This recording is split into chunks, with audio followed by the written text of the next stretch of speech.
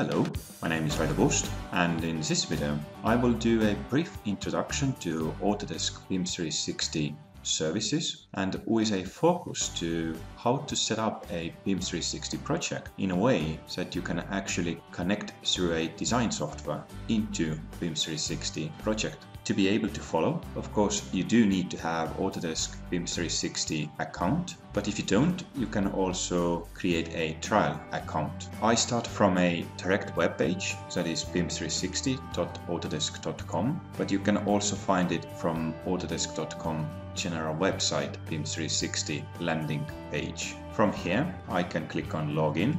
Then I do need to have Autodesk ID. I sign in and use my username and a password. Once I do that, I can now select BIM 360 account admin. Once again, pay attention to that you need to have access first to be able to enter to that location. So I use BIM 360 account admin. Now this is a Autodesk BIM 360 account admin page. And in here you can start to create new projects, and once you add a new project and also project manager, then she will take over the management of that specific project. But of course, as an account admin, you can choose project high level settings. Just a brief overview what you can do at account admin page. You have some general settings, account administrators, you have analytics. From here, you can see health of your projects. Then you have companies. Please keep in mind that if you start to create a new project, then project do need to have a member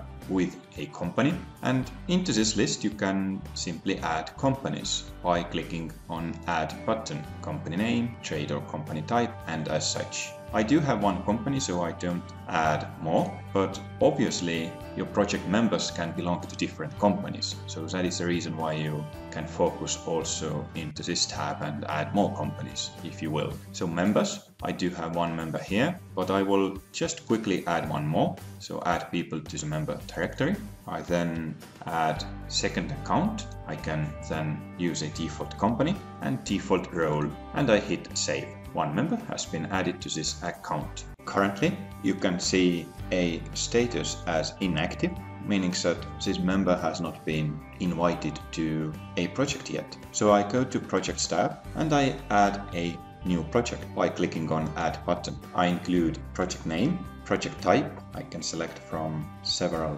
project types. Construction type, project value. It will be a demo project. Project start date and project end date. Also the location of project and BIM 360 field project language. Of course, you usually add additional information like project address, and as such, you can also add project image, and then you hit save and continue. Next thing, you can activate different BIM 360 services like document management activated, and I will add project administrator, meaning that I do have previously created one member who will be responsible about this project, and I simply add this email to each and every component. So save, you can add more if you need to, and you can only select those members that are defined earlier. I will select model coordination next generation, which is newer version of BIM 360. I hit I agree, and again I hit save, then BIM 360 field